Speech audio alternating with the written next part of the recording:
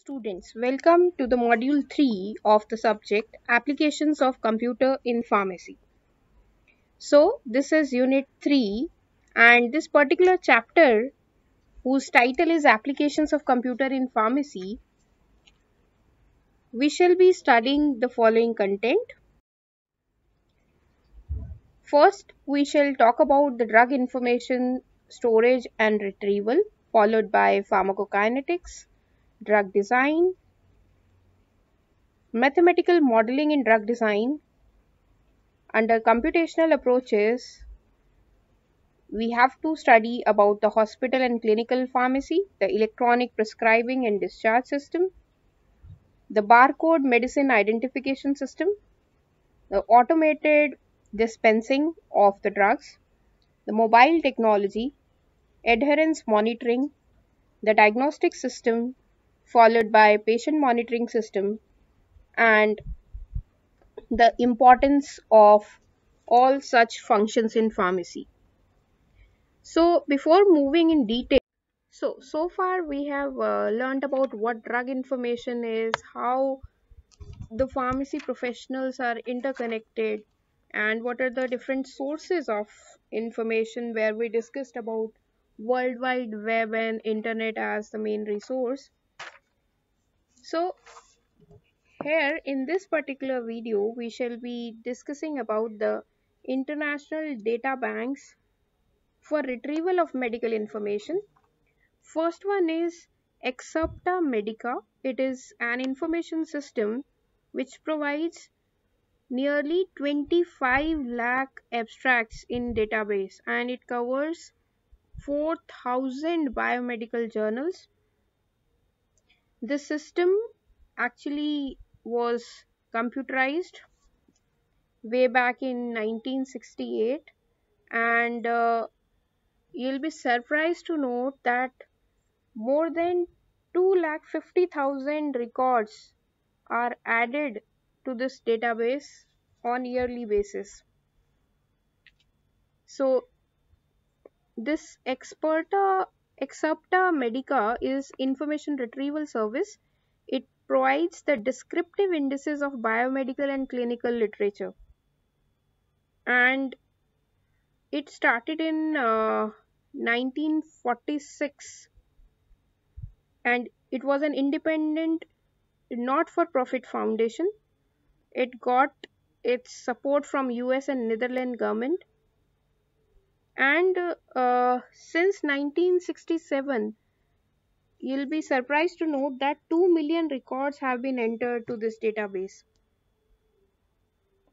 And this database is vended through Dialog, D-I-A-L-O-G, a user fee database, and the Exapta Medica charge Dialog a royalty each time any customer of Dialog customer access this Exapta Medica. Okay, so this Exapta Medica record were entered since 1975 and is responsible for setting users fees. Moving to the next one, that is MEDLAR. MEDLAR stands for Medical Literature Analysis and Retrieval System. I repeat, Medical Literature Analysis and Retrieval System. As the name says, it is computer-based retrieval service, and it is offered by National Library of Medicines. Like Exapta Medica, this database also contains 25 lakh articles, books, journals, thesis, audiovisual and microfilm material. It do not actually contain only abstracts but the complete information. And the system locates medical and scientific article. The key feature in this is that not only by keywords and content, it can retrieve the information by author also. There are some specialist subdivisions like Toxlin, Cancerline and Chemline in this database. And in 1971, a fast working system was developed which is called Medline or Medlars Online. Okay, So this was about Extrapta Medica and Medlar. The another one is AMA NET Drug Information Database. It was actually a collaborative effort of GTE Telenet Medical Information Network and American Medical Association. They together included and collaborated to produce standard dosage, its action, interaction, information on special patient case, and it gives information for more than 1500 drugs.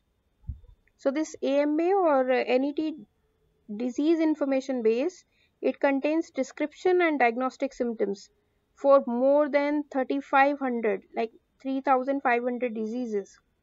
So this was about AMA or net system. Another one is bitnet and limbs.